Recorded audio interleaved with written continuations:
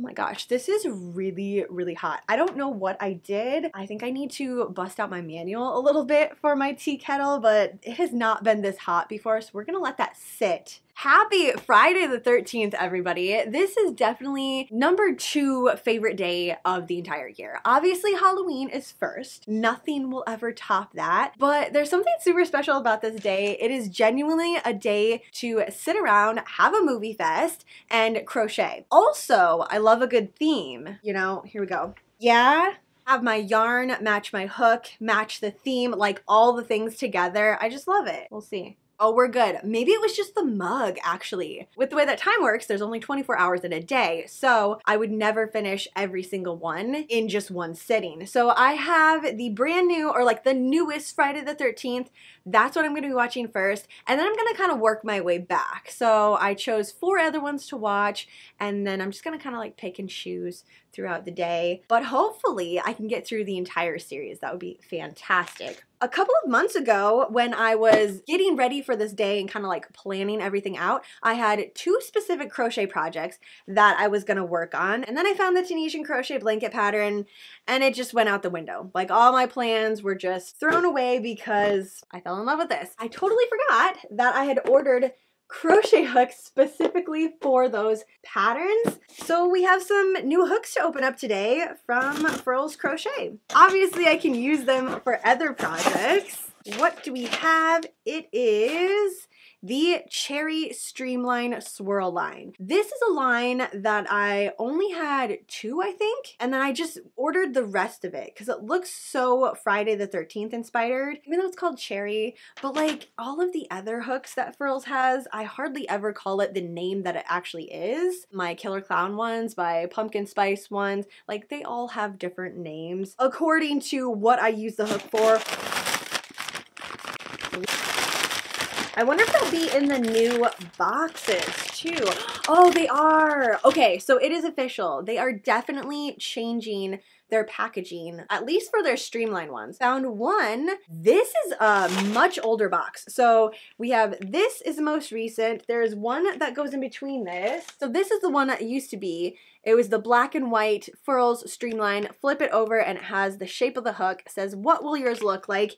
That's what it was before this, which is now a metallic streamline. I actually really do like this boxing, and it has the swirls, the circles that if you put all the boxes together, it continues making the design. It's seriously so pretty. Also does tell you which end to open. The side that says Furls, and this side says wait, open the other end, which is actually really nice, and I appreciate that. But this is one that was all the way before. So we have all 3 boxes that they've used. I mean, as far as I've ordered them, these are the 3 boxes that I've seen. And this is obviously, this is my labeling. This is not from Furls Crochet. Since the boxes are all the same, I like to know what is inside everything. It's just a little sticker. I write the name of it and the size of it, which is what I will do with these. Rest of them new? Yeah, okay, since I'm chatting about that one, but it actually shows this one on the outside, like the actual picture. Does that not look like a slasher hook? That's all I think of every time I see these. Oh, there is needle case in here too, maybe.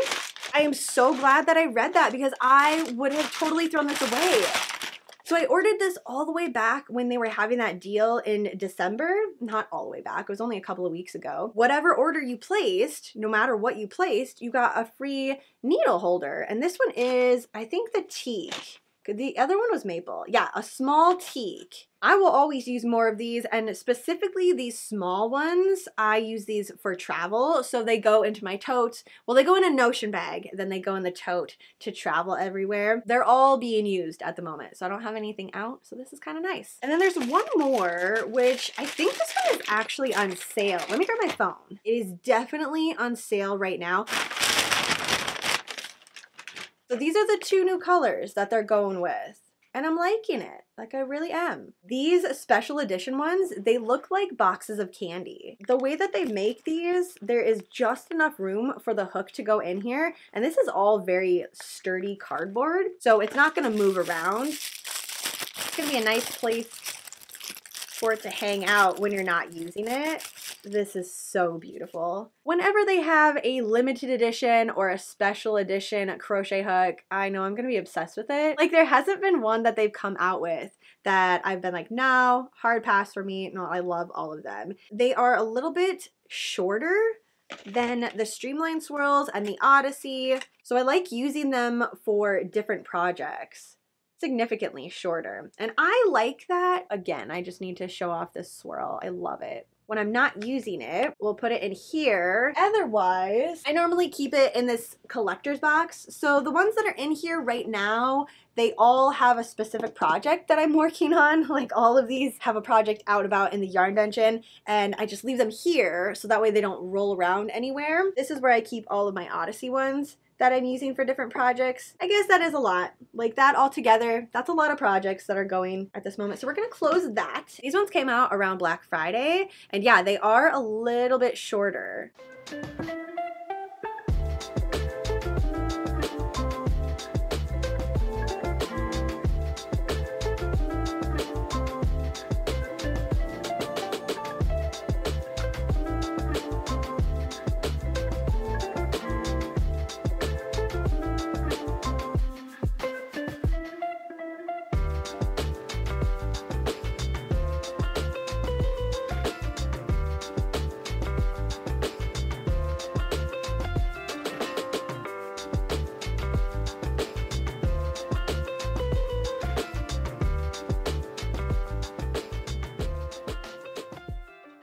Something that I've been doing lately that is not crochet related in any way, shape, or form is making my own wax melts. I love wax melts, and I have about 2 or 3 warmers in every single room in my house. I just love the process, and I love my area smelling really, really good. And on theme, ordered some camping inspired essential oils. I've used this brand before.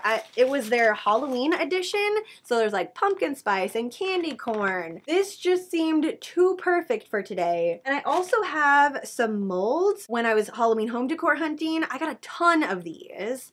I think I'm gonna do just the skulls. Maybe I'll do the tombstones. That might actually work. What scent do we have in here? It was a while ago that I ordered them. There's 6 different ones. It is a sample size, but for me, I can make a couple of different bags of wax melts. This is fantastic. First up, we have dirt. This one actually might smell really good. Cedar. I have no idea what dirt is gonna smell like. But then again, I've had candles before that were called like graveyard, and it kind of did smell like dirt and grass. This is night air, and I actually have got this one before. I think this was in the Halloween edition one. Fresh cut wood. Okay, I need to try this right this second. Ooh, that's bizarre. It really smells like cut wood. Okay, I'm definitely doing one of these, or at least a couple skulls. S'mores, another one that I've got before. I think this was in their bakery edition, so I've got quite a few of these sets, but I like getting them this way because I can sample them, and then there are bigger bottles that you can get. So this is a 10 milliliter. The last one is campfire. Okay, I was really interested in this. Have no idea. Campfires, bonfires, being outside in the summertime. This is gonna be it. Like, this is yours right here.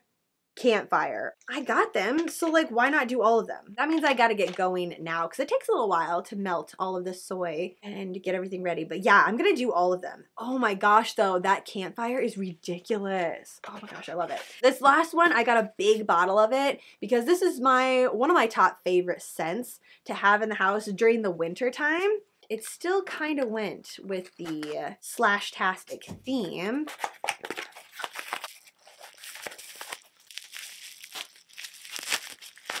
We have forest pine. Just imagine walking through a forest, it's midsummer day, maybe it just rained in the morning. That's what this smells like, and it is so freaking good. So this is a 30 milliliter bottle.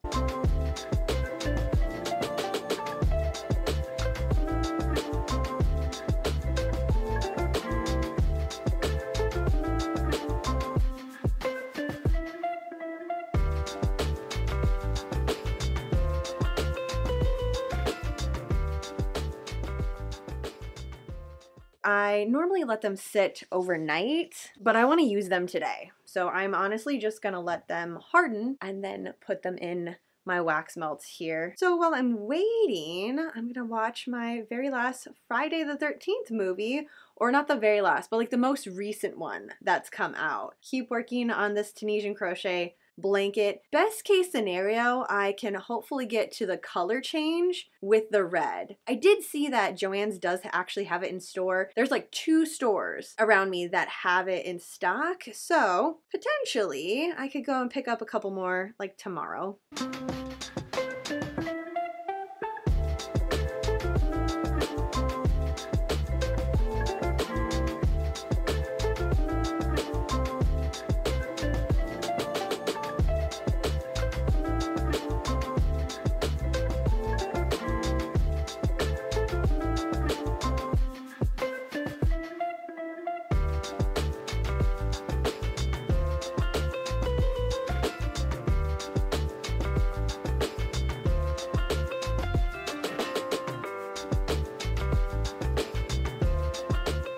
Today is another day completely about movie watching. I have 2 movies set up for this morning, and then I'm actually gonna go out to a movie, which I haven't gone out to a movie since Violent Nights, probably, so it's been a couple of weeks. Megan is the movie that I got tickets for, and honestly, I am so freaking excited about this. It starts at 7:40, so I have about 2 hours and 10 minutes or so to get ready, but I do want to be there a little bit early because it's also attached onto a restaurant and a bar. Honestly, I haven't even looked at the menu, so I'm not sure if I can eat anything or like if there's anything that I would enjoy eating. If they had like salad or something like that, I'd be pretty happy. I can always come back and get food if there isn't anything there. I need to talk about Megan because I have been seeing trailers for this since October, honestly. I feel like even before then, I've been seeing it for a very long time. And my expectations, although I'm trying my hardest,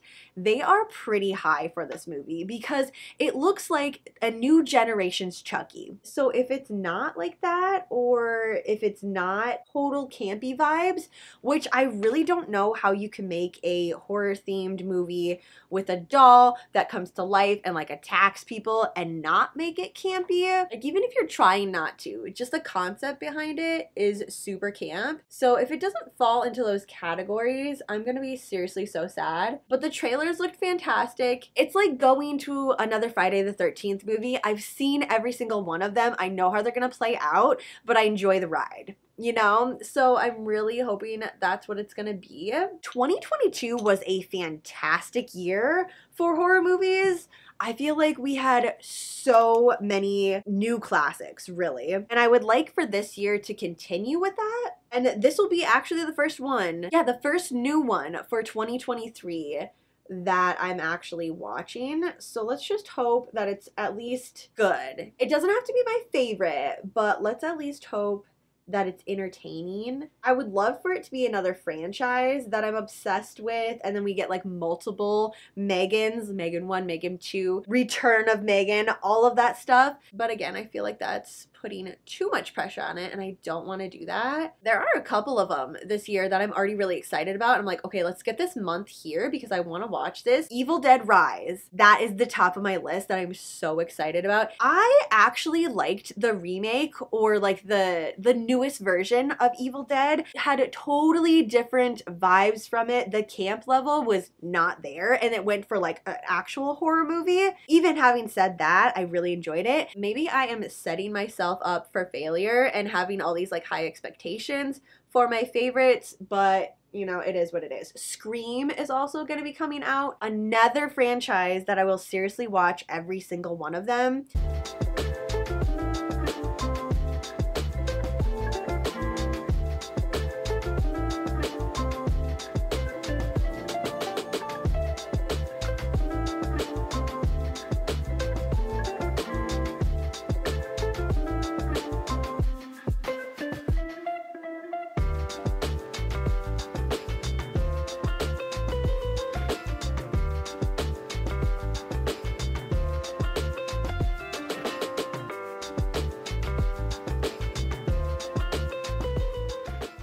I'm so sad right now. That movie was so disappointing.